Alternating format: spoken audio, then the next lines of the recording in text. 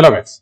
So in this video, I would like to give you a geometric intuition about what do we mean by support vector machine and how support vector machine actually chooses the decision boundary or hyperplanes in order to classify the data points between two classes. Okay. So in order to explain this, I will consider just a binary classification problem. Okay. And I am explaining the concept in two-dimensional space. Okay. So the assumption for this video is that you have already understood what do we mean by hyperplane. Okay, so if you haven't watched it, please go back and watch it. Though it's not compulsory, you can still understand what I'm talking about in this video, but it would be good if you understand what do we mean by hyperplane. Okay, so let's get started. So let's say we have a two-dimensional space. The coordinate system are represented as x1 and x2, and these are the data points that we have. So these data points here, let me call this as positive class belonging to class +1, and these data points here, let me call it as negative class belonging to the class -1.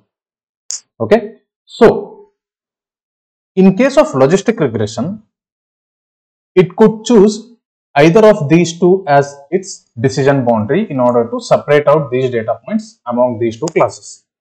Okay, so if it comes up with this particular red line as the decision boundary, let me call it as decision boundary 1. Logistic regression thinks that it is doing a fair job. So even if you just look at it, it actually is doing a fair job. It is perfectly able to classify the negative class data points and positive class data points. Okay, but what support vector machine does, instead of choosing decision boundary 1 as its separator, it chooses this particular line. Let me call this as db2 as its decision boundary. And what is this decision boundary? In higher dimensional space, it is nothing but a hyperplane. Okay, so why it chooses this? It does two things. So it wants to maximize the distance between this particular line that I am drawing here and this particular line that I draw here. So what it does, let's say it is hyperplane 1. Okay, it tries to find out two more hyperplanes parallel to this hyperplane 1.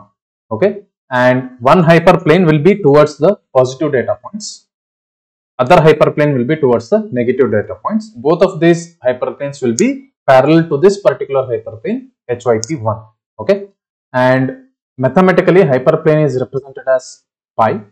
So the hyperplane towards the positive data points, let's call it as pi plus, and hyperplane towards the negative data points will be represented as pi minus. Okay, so this decision boundary will be chosen as the classifier in case of support vector machine for this particular data set. So how does it choose? How does it choose it? So it makes use of something called as support vectors, and with the help of these support vectors, it finds the two hyperplanes pi plus and pi minus, and it also makes sure that the distance between pi plus and pi minus is large. Okay, so I have drawn the hyperplanes here. So this is the hyperplane pi. So this is positive hyperplane pi plus, and this is negative hyperplane pi minus. And the distance between the positive and negative hyperplane is called as margin. Margin, let's denote it as small d. Okay, and we want this margin to be large. Okay, so for this reason, SVM is also called as large margin classifier. Large margin classifier. Okay, and one more thing, the points that you can see on top of these hyperplanes are called as support vectors. Okay, and what are these support vectors? These are the extreme points with each classes. Okay, so if you look at this figure, this is the set of our negative data points, correct? And if you look at it closely, this particular point is towards the extreme corner. So it is at the corner or towards the end of the data set that we have, which together form the negative data points, correct? So this data point is our support vector for negative data points. And similarly, towards the positive data points, you can see this is at the extreme end of this particular data points here, right? So this will be chosen as another support vector in order to determine the hyperplane.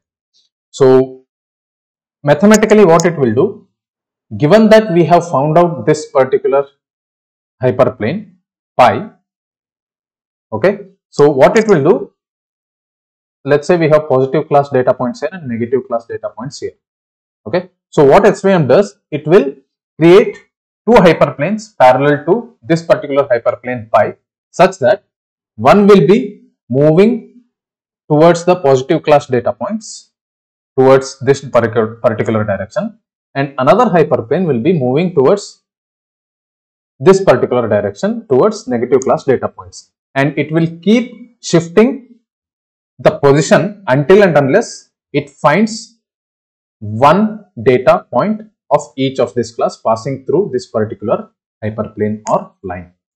Okay, so finally what it does, it stops at this particular point when this particular hyperplane passes through this particular points here. Okay, once it passes through these particular points, it will stop there. Why? Because the distance at that particular point will be maximum. So this will be large margin. Okay, and this is how actually SVM works in order to identify these support vectors and identify the margin and make it large. Okay, so I hope you have got the geometrical intuition of how support vector machine works. Okay, and in my next video we will see how it actually does, okay, how it actually identifies the support vectors, how it actually increases this margin, also called as distance d, and how it comes up with these two hyperplanes pi plus and pi minus in detail with all the maths involved. Okay, so that's it for this video, guys. We will see in the next video. Happy learning. Bye bye.